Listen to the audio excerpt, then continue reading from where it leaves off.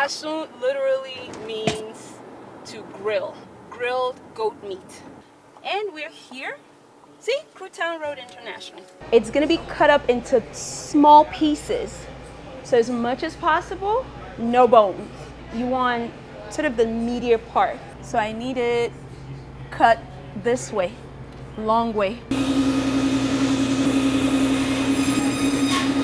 You want it real flat, right?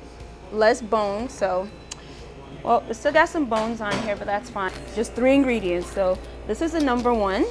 And this is what we call the taibo, aka atarudo, aka habanero, scotch bonnet. So this, red onions, we got the meat, and salt, okay? So I'm just gonna need a few, just a few, because they're really hot.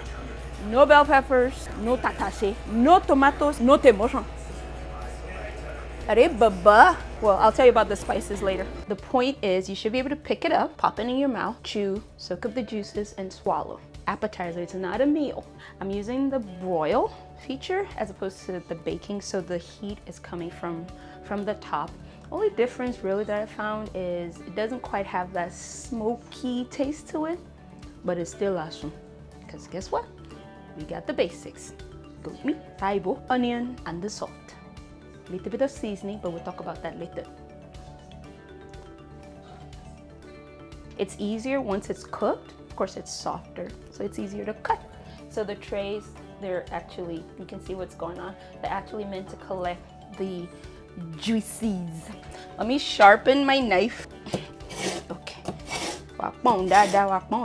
To the gentlemen, if you handle the road, don't go and pee. Make sure you wash your hands right after. The whole idea is to just give it enough kick. So I'm gonna start off with 4. See? 1, 2, 3, 4. It has to be red onions, not the white onions. For this purpose, it complements the habanero pepper better. The white onion is okay. I've actually tried both.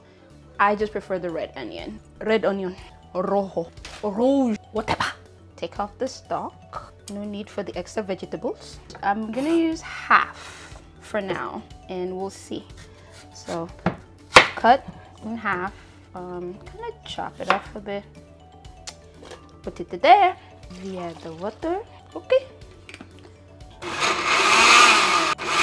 Taibo, aka ataruru, aka habanero. Red onions, rojo, no temoson, aka tomato, no tatache, aka red bell peppers. It doesn't have to be fine, so it's gonna be chunky. It's more of chopping. It has more onions. We're gonna put 1 more habanero pepper. So check on the meat. So it's about, I don't know, about 15-20 minutes into it. So I'll give it a few more minutes and then switch it over. Back to the pepper. Now this we're gonna use later. I think it's time to flip it over. Actually this might be ready. Flipping over. We don't want the meat to cook all the way through because we're still gonna cook it some more. So it's more of a salsa consistency. Like you can still see chunks of red onions, chunks of habanero pepper, and it also allows you to chew on them while you're enjoying the asun. Chicken bouillon. So I like it. It's almost like Maggi, but not as salty. And we're also gonna use salt anyway. Remember the seasoning you were asking me about? There you go. Come to mommy. We'll take this piece. So you still got a little bit of pink going on, but that's fine because we're not done cooking it yet. Please be careful with the knife. Get rid of the bone. If you do happen to have like a few pieces, that's fine. I got my wok pot. And I like to use it because it has depth to it. It's just easier when turning. It stays in the pot. So I'm gonna put these over here. I need to get more meat. Got another one. Let's get that one.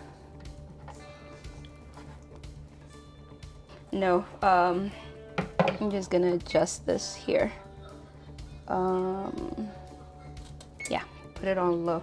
About a ½ inch or so in size. It makes it easy to, I would say pick, but nobody ever picks us when people grab us. And people have, fingers have been known to end up in the pot as well. So now, clean hands. Make sure you do not have, I don't care if it's a paper cut on your hands, get you a pair of gloves. Please don't ask me the measurement. I'm eyeballing it. So, you don't want too much salt, you don't want too much pepper. Take a taste. Maybe just a little more pepper.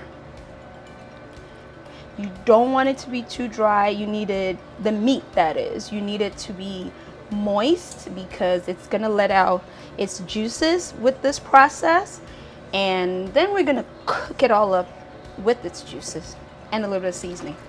Remember that remaining piece of onion? Now I'm gonna use the spoon because now the pot is really hot. So I'm gonna mix it up. Like I said, the season is pretty much like Maggi cube, just liquefied chicken bouillon. And what the onions, the additional onions, it's not mandatory. However, it just adds flavor to it, additional flavor. Let's see, let's pick this guy. And we're gonna steam it for a bit, say about 10 minutes.